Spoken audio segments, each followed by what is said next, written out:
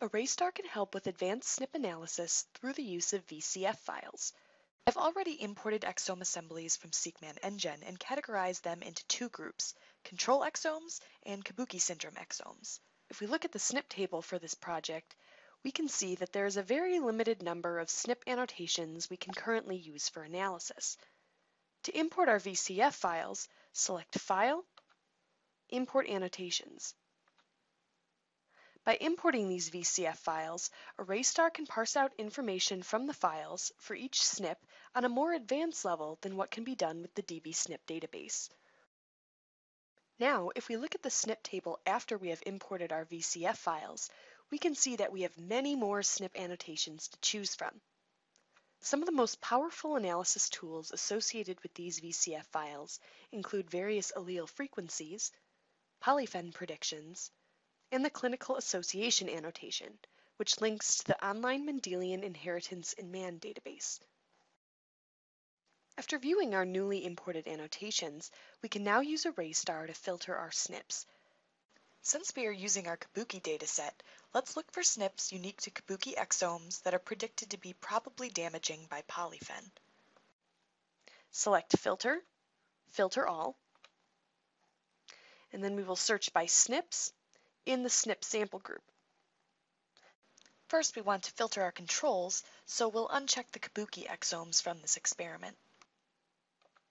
And then we'll want to search in at least 6 of the 8 experiments available. Finally, we'll choose our SNP criteria and search for non-synonymous SNPs. Click Search to begin. And after filtering, we can then take these SNPs and create a new SNP set.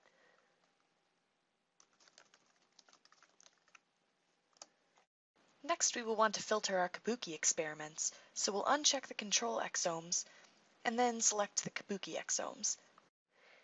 And again, we'll search in at least 6 of these experiments and make sure our SNP criteria is again set to select non-synonymous SNPs. Again, we'll search by this criteria. And again, once the search is complete, we can save this as a SNP set. We can then compare these two SNP sets in a Venn diagram. The green segment of the diagram represents SNPs unique to Kabuki. So if we click on this segment, we can then select Filter, Filter Selected. Here, we will filter only these SNPs by their SNP annotation text. Again, we are looking for SNPs that have been predicted by polyphen to be probably damaging.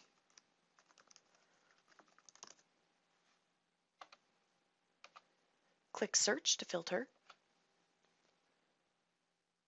And finally, we have narrowed down thousands of possible SNPs to just 176 using the annotations provided by our VCF files.